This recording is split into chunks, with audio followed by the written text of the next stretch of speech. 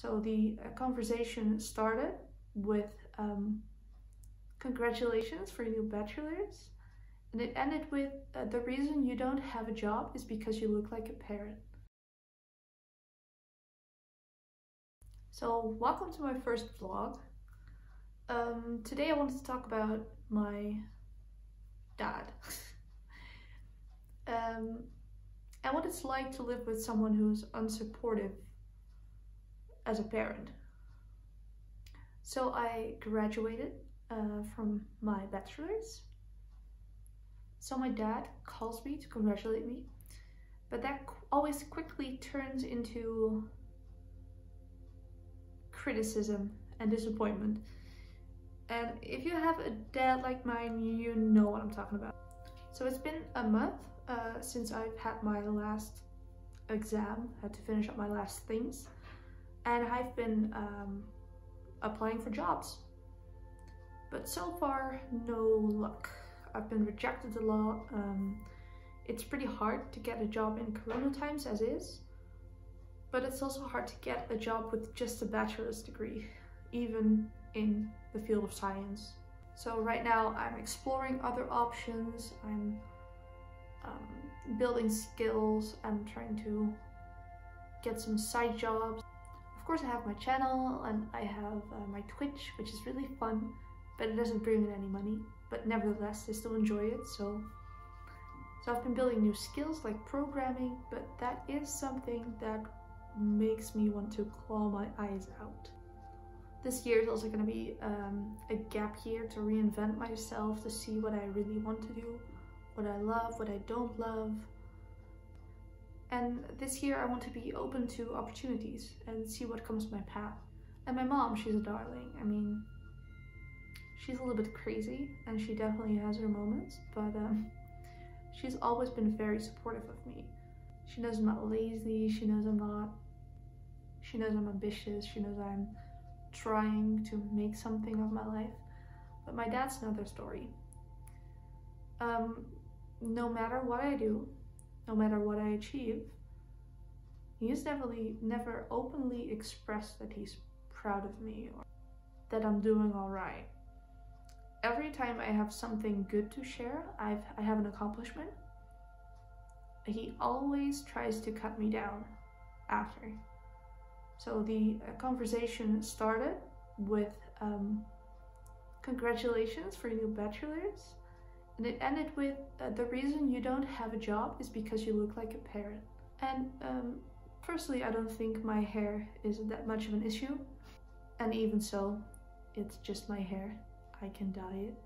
And of course, when I told him that Corona times is a rough year to get hired, but it's not just today, it's not just this instance, it's every time ever. He always needs to express his disappointment in me. And while that was something that hurt me a lot in the past, yesterday was actually the first day that I clapped back. I didn't care anymore. I didn't really care anymore. And that is something a lot of people should learn to live with. You need to learn how to live with a parent who is not supportive of you. They will never say they're proud of you. Will probably never even say I love you, because he was not raised like that. And while that is no excuse for the way he's treating me, it does explain it. But it's also a way to lose my respect. And someone who always crosses your own boundaries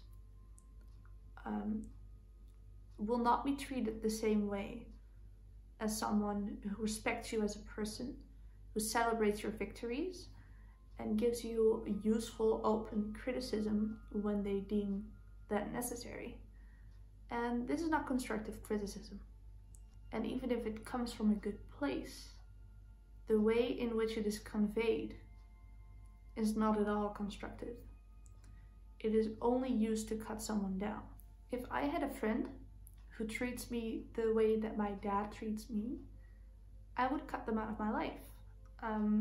they would not be part of my life anymore. Why would I want to hang out with someone who is always critical of me, who can never appreciate things I do or love? He's never been supportive of my hobbies, never been supportive of how I express myself. My whole identity is an offense to him, basically. And that is pretty hard to live with if that's your parent. A friend you can cut out, I guess, but a parent is a bigger part of your life. Of course, you can cut a parent out if you wish to do that, but that's not what I want to do, not over something so minor. My father has always supported me financially, and I guess that is his way of supporting me emotionally, but that's not the same. And I definitely don't want to seem ungrateful for that, because he has given me a lot. But I do have to set my own boundaries. So when he called me, I thanked him for his input, and I said goodbye. I just couldn't be bothered anymore. Normally after a phone call like that, I would cry and cry. But this time, no, I was just done. I'm exhausted of caring about someone who doesn't care about the things I care about. He cares about me, but he doesn't care about the things I care about. He's got this image of me that is a lazy person, a person that is ignoring their responsibilities. While truth is, I worked my ass off for my degree.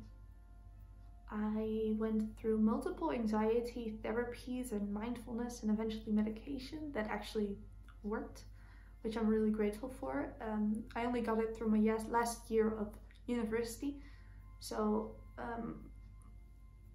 from that moment on, I could actually start focusing on work and sleep and not be in a constant state of fear, which helped me enormously, both physically and mentally and emotionally.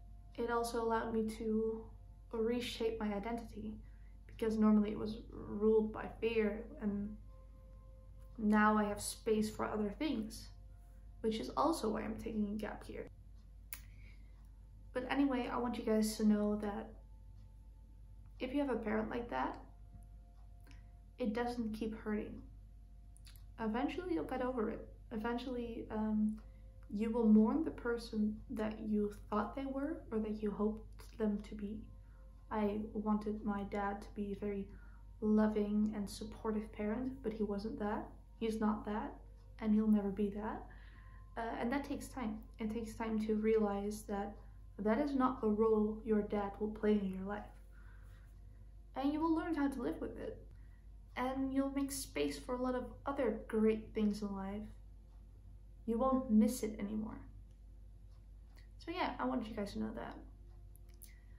Other than that, I overexerted my knee.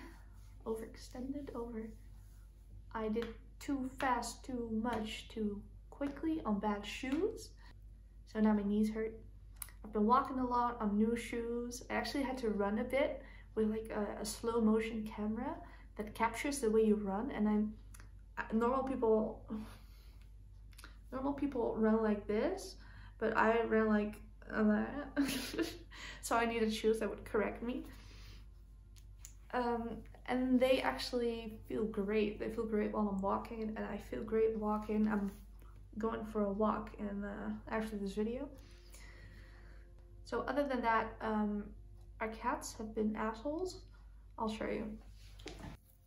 So they've chewed off the ends here, as you can see, and that made them barf a lot. So not all too happy about that. I don't know what kind of plant this is.